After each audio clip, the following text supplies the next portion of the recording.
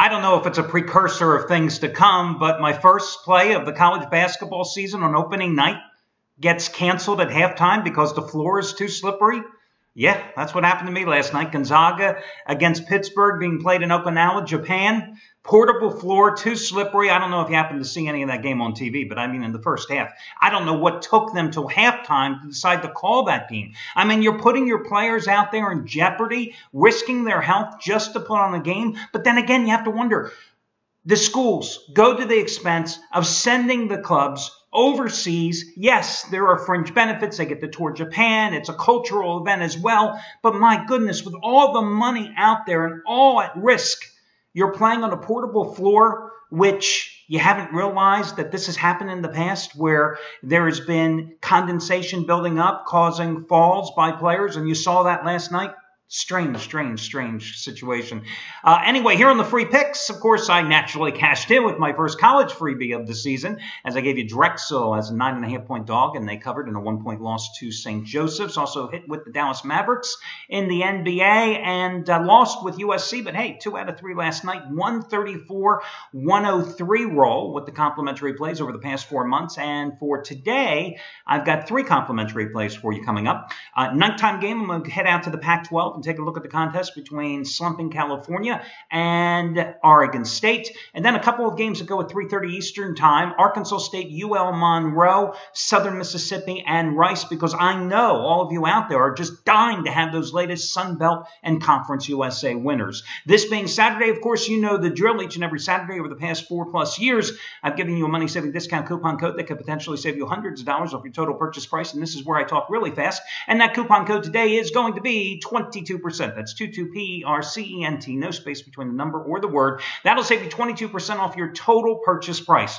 It's a mix and match coupon, which means it's good for any combination of handicappers, picks, and or packages, but it's a one-time single-use coupon, which means you've got to put everything in your shopping cart at one time to maximize your savings. If you happen to already be involved in a long-term package with a particular handicapper and you want to extend that package, taking advantage of the 22% discount, and if you have any instant rebates, they would be applicable as well. Should you ever have questions, you can always contact customer service. That's what they are there for. A couple of other big plays quickly here. Steve Buden's Cali Cartel, 4-0 sweep in football last weekend. His #1 football crew last year. His #1 college football crew the past 2 years with 50-dime winner number 32 out of 44. They're calling it their revenge route of the year. It goes on the nighttime card, and you can see all the previous winners where they made you money last week, all at discounted prices. 31, 12, and 1 roll with 50-dime releases overall, and this play matches their Super Bowl winner on the Patriots as well. Of course, last Saturday, they cashed in with their total of the year, which was TCU and Oklahoma State going over, and then came back with the Eagles for their Sunday NFL play. Also going today, let's see. Anthony Red did it again. Past 2 nights, last night, easy. Colorado and USC under, Virginia Tech outright on Thursday night. They were both 40-dime plays. Today, something twice as strong. His 80-dime winner, number 12 out of 16, and his 5th straight in college, his Pac-12 game of the year, Oregon and Stanford. But more importantly, it's college football winner number 17 out of 22. And he's going for winning day number 31 out of 47, including 10 out of 13, and you save $60 by using coupon code RED, R-E-D-D, his last name. Matt Rivers has an early bankroll builder, a blank check game of the year release, only the 16th in his 13 years as a handicapper here at the site. It's on Ohio State and Illinois. It kicks off at noon Eastern time. His last blank check winner, TCU, hammering West Virginia by 30 a couple of Thursdays ago. You save $75 by using the coupon code blank, B-L-A-N-K. All the other promos, etc., over on the homepage. Let's get to the complimentary plays. I'll do these in reverse chronological order for you. I think it's about time California wins a game to become bowl eligible. Season has started with such promise, has come down and really hit the Golden Bears hard. But then again, yes, they have lost 4 straight games, but look at who they have played. I mean, they lose at home to USC. They lose on the road to Utah, UCLA, and Oregon. Other than Stanford, they played the top 4 teams there in the Pac-12. Well, today they stepped down in competition big time, taking on Oregon State, the Beavers. 6 straight losses after that 41-0 home loss to UCLA last week. 1-5 against the spread in that stretch. California won last year, 45-21, as a 4-point road dog. The Beavers are going to be starting redshirt freshman Nick Mitchell for the 3rd straight game.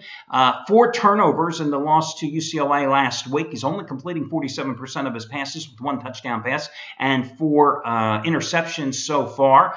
Again, you're 1 game away from becoming bowl eligible. You're taking on an Oregon State team that allowed a season-high 674 yards to UCLA last week. You got an Oregon State secondary that has injuries to their starting safety and their starting cornerback, who are both out.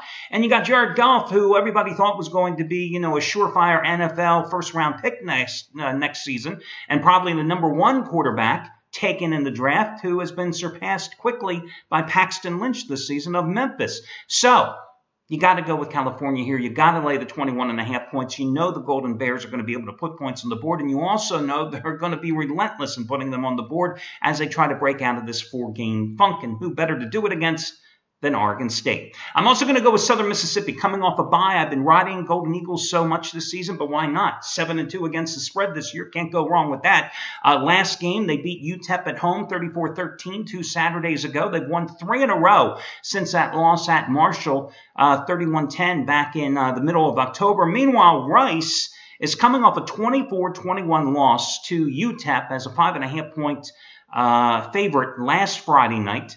Their last home game, they lost 42-17 to Louisiana Tech. The home game prior to that, they lost to Western Kentucky 49-10. I point those 2 games out because Louisiana Tech and Western Kentucky, just like Southern Mississippi, have diversified offensive attacks. They can beat you through the air, they can beat you on the ground, and that's exactly what's going to happen today. I think the Golden Eagles are severely underpriced. I came this close to making them my best bet here today. Again, they have covered 7 of 9 this season. They're in revenge, in fact, double revenge, because last year Rice beat them up 41-23. 2 years ago, they won 44-17. They got Nick Mullins at quarterback. They have a very good ground attack, and they're taking on a Rice team that can't stop the run. A Rice team that's giving up 441 yards a game. You have the Southern Miss #1 rushing attack in Conference USA, #2 passing attack in Conference USA, behind a veteran, good, pretty big-sized offensive line. I think they're cheap. I think they win it by double digits. Your other complimentary play, I'm going to go with a red-hot Arkansas State squad, which really has the Sun Belt in its control now by virtue of its big road upset in its last game 2 Thursdays ago against Appalachian State. They're taking on UL Monroe on the road. The Warhawks are off a 3-game road trip that was capped with a 7th consecutive loss when they were hammered last week, 51-14 at Troy. They also lost 59-14 to App State on October 17th in their last home game. Also lost this season 51-31 at home to Georgia Southern. Now, App State and Georgia Southern are 2 teams that primarily run the ball, okay? You got an Arkansas State team that not only can run the ball, but they can throw the ball as well. They're going to be able to stretch the field vertically and horizontally, as UL Monroe's head coach, Todd Berry, even said in one of his press conferences this week. This is going to be a big problem for the UL Monroe defense. Again, you've got a Arkansas State team that has won and covered 5 straight meetings in this series. They have won 5 straight since their quarterback, Freddie Knighton, returned from an injury, which cost him 3 games and contributed mightily to Arkansas State's 1-3 start this season. But again, 5 straight wins. Knighton last year, 355 yards and 4 touchdowns in last year's home win. Again, Arkansas State controls their fate in the Sun Belt. UL Monroe, they've only covered 3 of their last 12 games at home. They've gone 0-3 as a home dog in that stretch. This is an injury-riddled team taking on an Arkansas State team that is number 14 in the country in terms of its run game, averaging 233 yards a game. They're taking on a ULM defense that gives up 229.9 yards per game on the ground. I think this is a blowout. I think that at 14.5 points, it is fairly priced. I think Arkansas State will not overlook them. I think they'll have a slow start. But as you've seen throughout the season with the Red Wolves, they just pull away in the second half, and I think the same thing goes here, and I think they win this game somewhere between 17 and 20 points. So, Arkansas State and Southern Mississippi, a couple of road chalks plus California. That's going to be your other complimentary play. FYI, I take a look at that Baylor-Oklahoma game tonight. I know the Sooners are in revenge. I know they've won 4 straight since that loss to Texas, scoring 52 points plus in each one of those games. But then again, they took on Iowa State, Texas Tech, Kansas, and Kansas State. Not exactly murderer's row. It gets a lot tougher here when you go into Waco tonight, where the Bears have just been invincible here of late. And, of course, Baylor 8-0 at home against top 25 teams since 2011, including 2 wins against Oklahoma. I look at that game, and I just wanted to pass this on to you. When I look at the Oklahoma season, I see 2 things that hurt Oklahoma. Their 2 toughest foes, obviously against Texas, where the Longhorns just ran the ball down their throat. FYI, Baylor can run the ball. Shock Linwood, who, by the way, that is just one of my favorite names in college football. Hey, who's a running back? Shock Linwood's coming out. Shock Linwood, 3rd in the nation in yards per carry this season at 7.8 yards a carry. 12th in the nation in terms of yards per game, 131 yards a game. So effective because when your defense is constantly playing on its heels because you got a high-powered passing attack, it opens up holes for the ground game. Oklahoma wasn't able to stop Texas's ground game, okay? Yes, you have a high-powered passing attack with Baylor, as I said. Texas Tech threw the ball relentlessly against Oklahoma and gave them fits. So the Sooners are not invincible defensively. And I'll tell you what, guys, this is not an official free play, but I looked at this game and I can see multiple reasons for going one way or another. But I haven't seen Bob Stoops deliver in a big game in quite a long time. I see the game being in Waco. I see Baylor with that offense, and I see Baylor sitting there on the outside of the college football playoff rankings. I think number 6 right now. And you know how they got screwed last year. They haven't played anybody of note this season. They got to win this game. They have to win this game. And if they win this game, the Big 12 is theirs because TCU lost last week. They got to win it. I think they can. And you see how the line has come down to like 2.5 now from 3. I even saw some 2s out there. I think Baylor is to play. Again, I had handicapped the game, but the reason I didn't use it as a best bet, the reason I didn't use it as a free play, I got to tell you, I'm an unabashed Baylor fan.